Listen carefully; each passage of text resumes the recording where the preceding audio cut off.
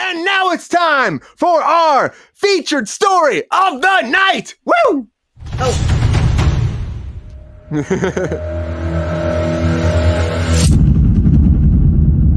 All right, everybody. It's time for our featured story. So we're going to talk about Mandalorian now. So just, putting it out there. Spoiler alert, everybody. A little bit of spoiler alert because we're going to do a little deep dive here. Season 3 has been going now. We just got episode 3 aired on Wednesday, so now it's out there.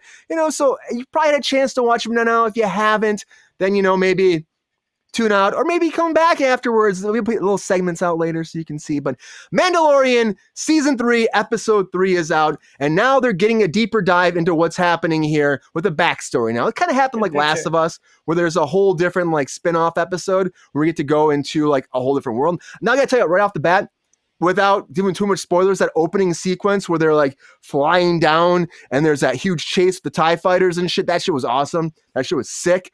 And some of the maneuvers there, like where they're just like, Bo-Katan is like, woo, and like moving the fucking wings like this shit and flying around upside down and like killing the thrusters and like falling. And then like the people are like, what the fuck is happening? And then they're shooting them. I think that was pretty cool. But I think a lot of the episode was pretty sick. Now the season in general, I think it moved a lot faster than I thought it was going to move so far. Without getting too spoilery, the whole Mandalore thing, I thought it was going to be a while till they got to Mandalore. And now we got to Mandalore like first episode. Like we're at Mandalore, right? Mandalorian. How about DeLorean, man? Yeah, DeLorean's fucking cool too. But yeah, they get there so fast, and then he gets R5 and from Amy Sedaris, Sedaris. I'm just combining names now. They get R5, and then R5's like, what the fuck, man? Don't be on this planet. And he's like, get out there and find out if this planet's breathable. And he sends the robot out. That shit was kind of funny. There's some fun moments. Little baby Yoda's kicking ass. I have a question for you, dude. How many energy drinks have you had? Are you okay? I'm drinking this fucking Rockstar right now. Everybody, Cruise Control tonight is brought to you by Rockstar. Holy Christ, dude. I am going nuts right now. It's been a long day. I've had so much coffee at work too on top of that. It's been a day. But the Mandalore stuff I think is really cool in the first 2 episodes. We haven't talked about this at all, so I'm going to dive into a little bit. The Mandalore stuff is sweet. I like that. Bo-Katan kicks ass. I'm happy they brought her back, and I love what they're doing with her, and I feel like the way they're going, it's either going to be Bo-Katan's going to, I think it's Bo-Katan, she's going to get like redemption, and she's going to become the king or the queen of Mandalore again. I think that's where they're going to go. I think people expect it to be Din, but I don't think it's going to be Din. I feel like it's going to be Bo-Katan, because it's like they've been really pushing like her heritage and like how they were in charge before and how the lore meant to her and her family and how she doesn't believe in it. And after episode 2, I feel like now she's starting to believe it a little bit more. And this involves, the mythosaur. So I think that because of the mythosaur, I think she's going to have a big change. And this episode showed that too, because she has not taken her mask off. And that could really change things a lot. Now, Sabrina, you saw this too. What do you think about the season so far? Are you excited about where it's going? Are you happy about it? Or do you think that, you're disappointed? I loved the first 2 episodes. Rockstar. This last, easy, buddy. This last episode was not my favorite, if I'm being honest. The beginning was super cool, as you described in such weird detail. Thank you. But the middle part, where it was the people who used to work for the Empire that are like being rehabilitated and working for the New Republic. Like, it was just so long and so weird and so like unnecessary, in my opinion. I mean, I'm sure obviously they're setting something up, but it just seemed like a really long setup for like these 2 characters who I could really give 2 fucks about. No, number 1. And number fucking 2, it's like, what is her move? Like, what's her angle? I don't understand. She's like weirdly flirty with the dude for a while. Oh, that's weird. Then and even like when they got busted, the fact that they like didn't even question her, like, so like, was it a sting? Was it like a setup sting situation? Or like, was she like, it didn't, honestly, I thought about it 8 ways to Sunday. Like, it didn't make, the whole theory did not make sense to me. And then if she's recruiting people for Moff Gideon, which she probably is. Like, I just don't understand, like, why she's so in with the New Republic and why they were so cool with her being there by the ships. Like, the whole thing's weird. I think it's interesting. Her name was Cain too. Her name was Cain. So I'm like, oh, I wonder if that's like a whole mythological thing with Cain and Abel too, because, they come over there and you think that they're friends. And then all of a sudden, like, she turns on him, So that her name whole should thing. have been Cunt, not Cain. Oh, she's shit. a horrible fucking person. But Dr. Pershing, and then he was she turns up his thing at the end. Like, I'm Oh like, yeah, what are you doing? yeah. Like, none of it made sense to me, and it also seemed stupid. And it was just, I don't know. I'm not thrilled about it. They're mind flaying him, by the way. Thank you, Yeah. Netflix. Yeah, What's that it's a little show? play on Stranger Things there. Yeah, Yeah, Mind Flayer. but Dr. Pershing, we saw him in episode 1. It was episode 1 of Mandalorian because he was the one that was Working on actually clones, yeah. but he wanted Grogu. He was one that wanted Grogu, and then like they Yes. brought it's the same character, same actor, everything, and then he ended up going over to the Rebellion now. That's or what the I New mean. Republic. Like the whole, like it just the arc doesn't make sense to me. I'm sure they're gonna explain it, but I still, whether they explain it or not, there are still many questions I have about the way they went about it, and it's very characteristic of Mandalorian for me to have those type of questions. They're usually very good at mapping things out in a certain way so that you're not confused or like, what the fuck? And I feel like this episode was not that for me, unfortunately. I think they're just trying to do a deeper dive, like the amnesty program. It's like they're trying to really get in to show that people are, leaving the rebellion or leaving the empire and going to the rebellion.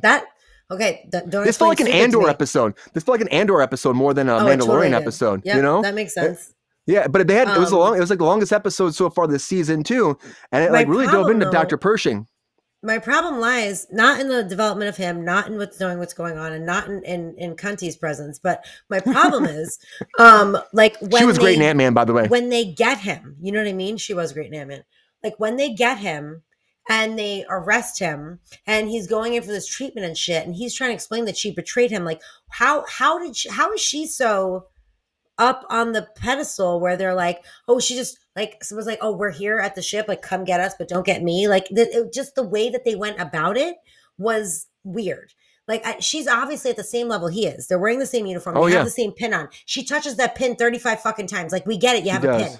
Like just stop with the pin. He has the same pin. So I don't understand how she is so in control where she gets this to happen. Like it just, I don't know. It was not my favorite. I did like at the end I guess I don't want to spoil too much, but like then they had like each end of the episode started with Mandalorian with Din Djarin. And then the middle was this like standalone type thing, So the standalone type thing irritated me. The front and the end of the episode did not, of this past episode. But overall, I am happy with the season. There's a lot more Baby Yoda, which gives me great joy. He's my favorite in the world.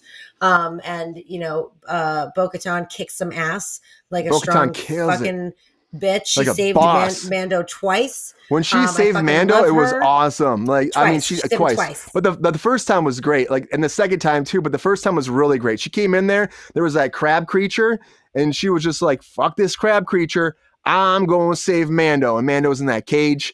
Honestly, it was really cool. Yeah, I was really excited about that. And when she came in though, like I had this picture right here. She's like, comes with that freaking. She gets the dark saber too, and she just fucking whoops its ass. Yeah, it's not heavy to her, which I think is so interesting because like that's it's Mando's like it's meant problem. to be. Like he can't, huh? It's like Thor's hammer. Yeah, but I feel like it's meant to be because the whole thing too is like whoever has the dark saber is the person that's going to run the Mandalorian. It's going to be the leader of the Mandalorian. So it will be her. And I think it's going to be her, and especially like I said, like she went into the waters with Mando and just to save him. So she was in a way reborn as well, like he was. And then she hasn't taken her helmet off, and they made a point of that too.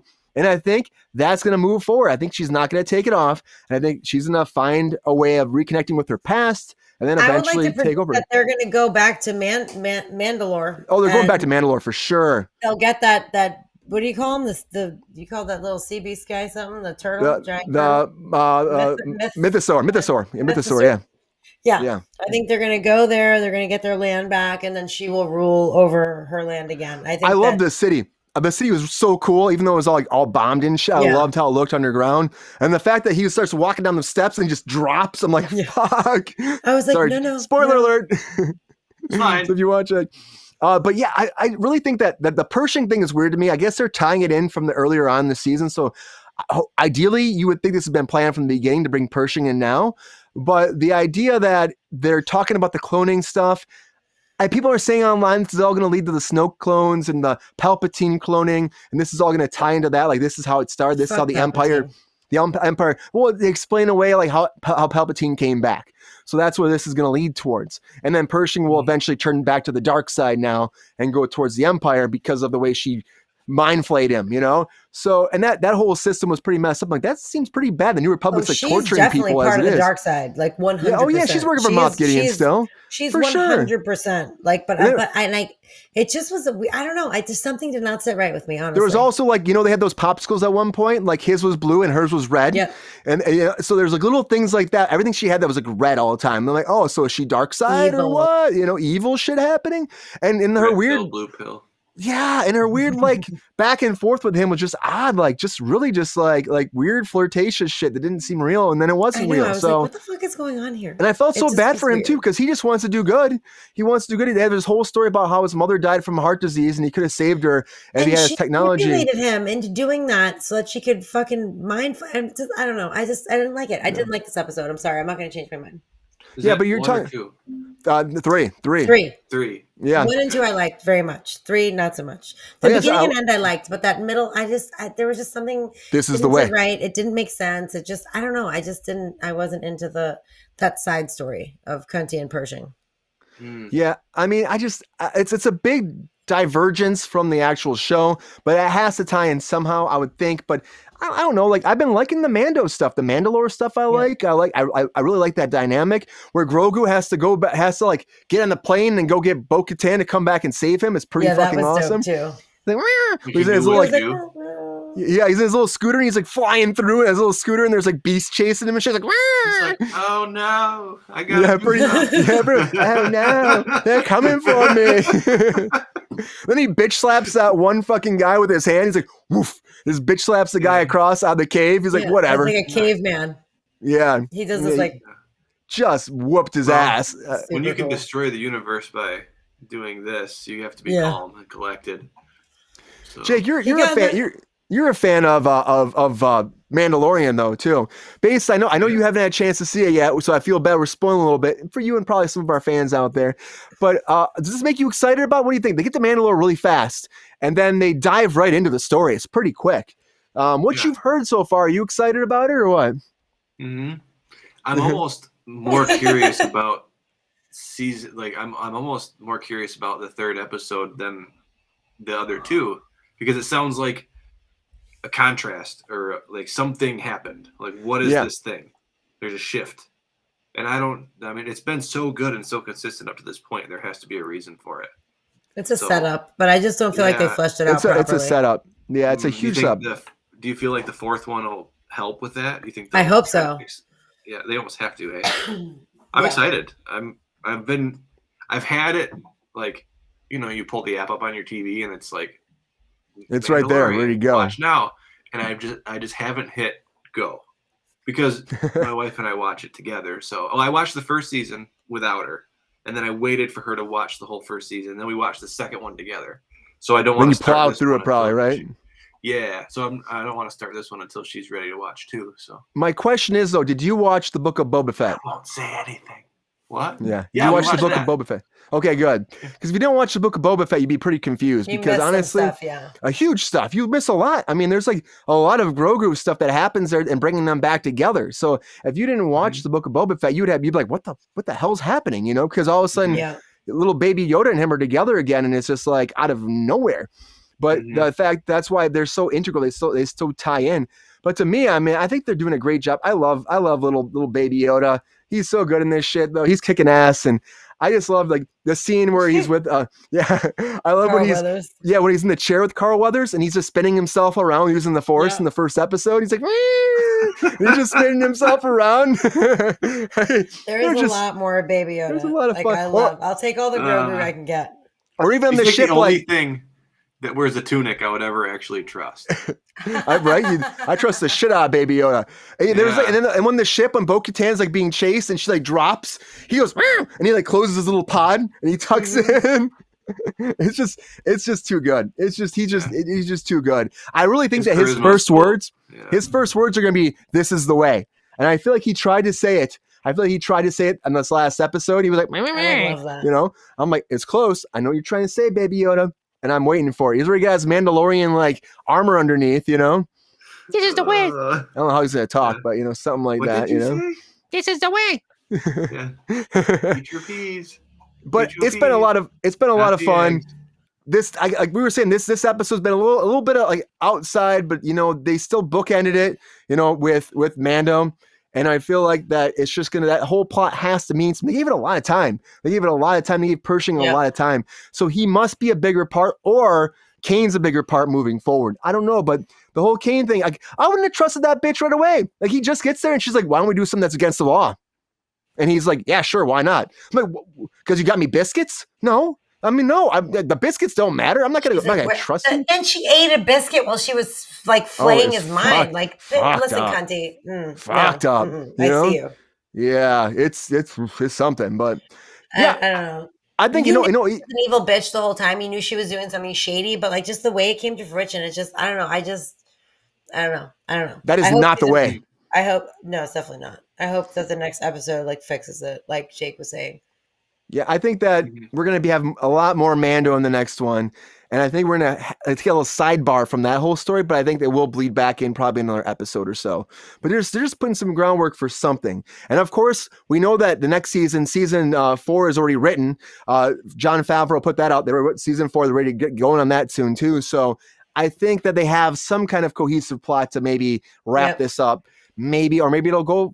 I feel like they're not going to keep going forever for this. I just don't think they will. They're really setting it up. And I think I see where it's going, especially with the whole like going back to Mandalore and getting back to their roots. I think eventually they will get back there, and the Mythosaur will be a big part moving forward, I think. So yeah, it's exciting. I know people are like back and forth about it right now, and it hasn't had as high as ratings as they used to have, because some people were confused because they didn't watch Book of Boba Fett. But you know, honestly, give it time. I think this is already off to a good start for myself, and I think it's going to only get better.